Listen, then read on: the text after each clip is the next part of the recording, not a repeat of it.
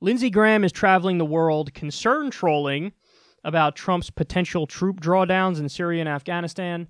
Now, to be clear, that's not a given. Trump is reducing the number of troops in Afghanistan from 14,000 to 7,000.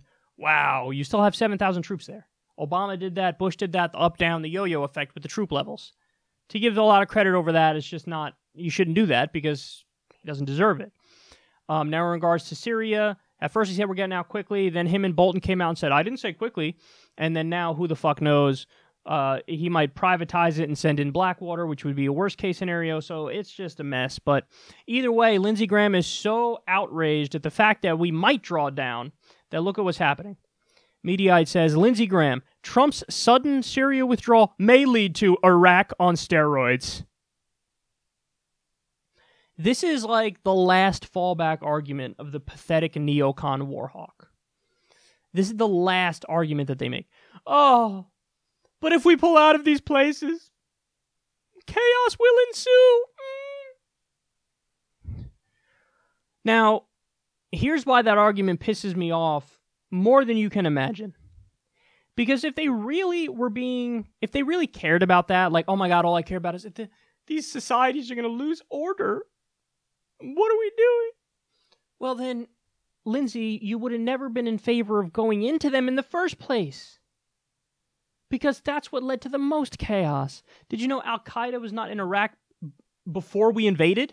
And then when we invaded, Al-Qaeda went into Iraq.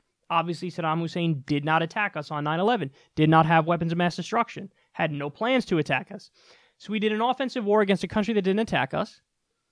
And now Lindsey Graham's concerned, oh, when we drew down in Iraq, that was the problem. No, the problem is that when we went in there in the first place. See, they start their reasoning at a line that's historically convenient for their position they already hold, which is, I love more war. You see what they do? So now it's like, oh, but if we pull out of Syria, what about the chaos that'll ensue?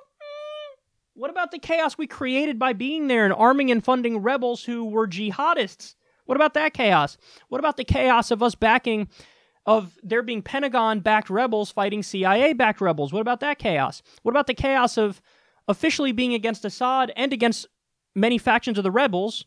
What about that chaos, being on both sides of the same goddamn civil war? What about the chaos of wasting billions of dollars getting involved in this? What about the chaos of this violating international law and not getting approval through Congress, which violates the U.S. Constitution? What about that chaos?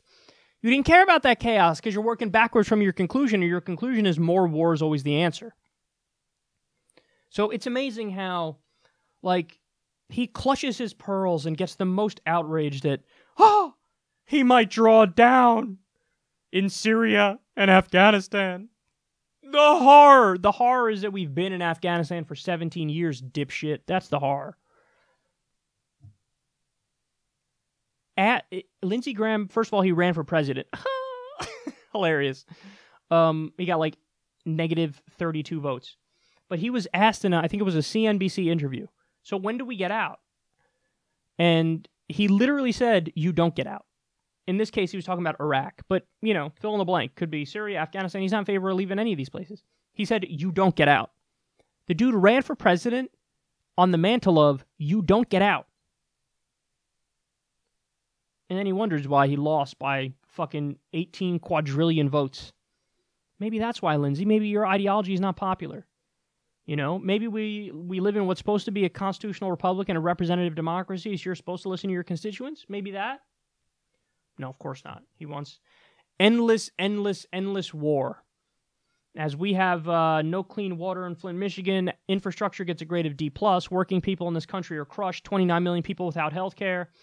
He is doing a speaking tour where he's saying, how dare President Trump draw down? No, Lindsey Graham, how dare you have your same idiotic position for decades when there's been no positive outcome, and in fact it's made this country and our government, in many instances, terrorists.